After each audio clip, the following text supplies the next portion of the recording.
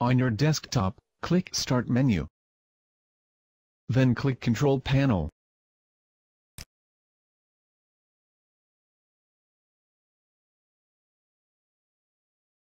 Double-click Network and Internet.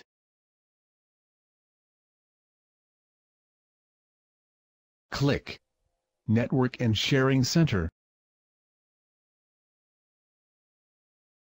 Then click Local Area Connection.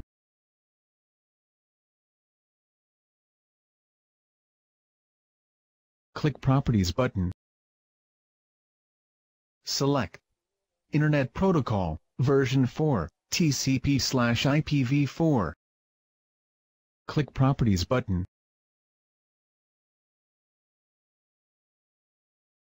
Choose Obtain an IP address automatically. And choose Obtain DNS server address automatically.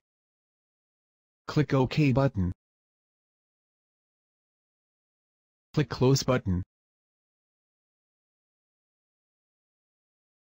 Click Details button.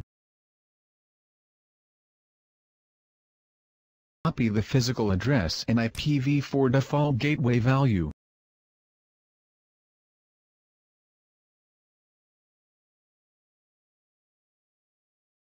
Close all open windows.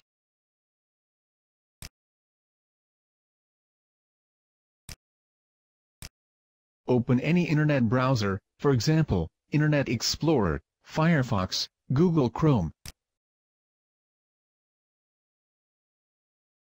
On your address bar, type 192.168.1.1.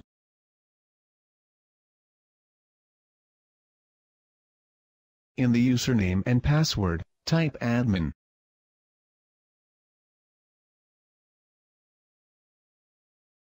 Click Operation Mode.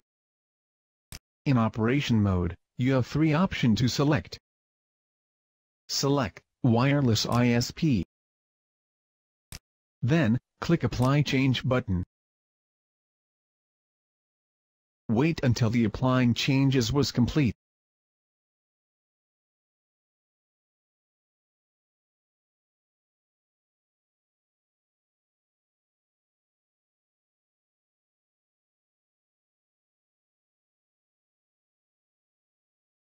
Click Wireless. Click Site Survey. Click Site Survey button. After you click the Site Survey button, you will see the available wireless network. Select the Wi-Fi connection that you want to repeat. Let's try CDR King 1.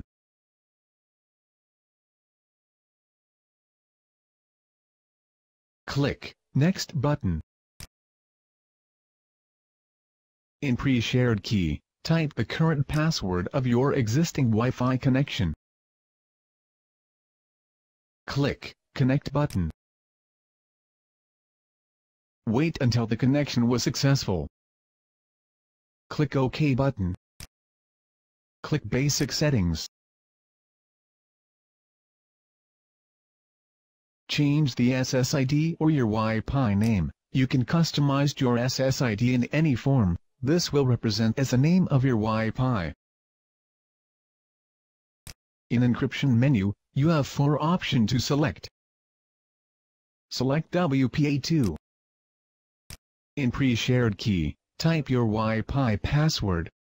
You can customize your password, minimum of 8, maximum of 64, in any order of alphanumeric. Then, click Apply Changes button. Click Back button. Click System Status. If DHCP is displayed and has WAN IP, this means that you are now connected to the Internet. To check if you have access on the Internet, try to open any Internet browser, and visit any website that you want to access.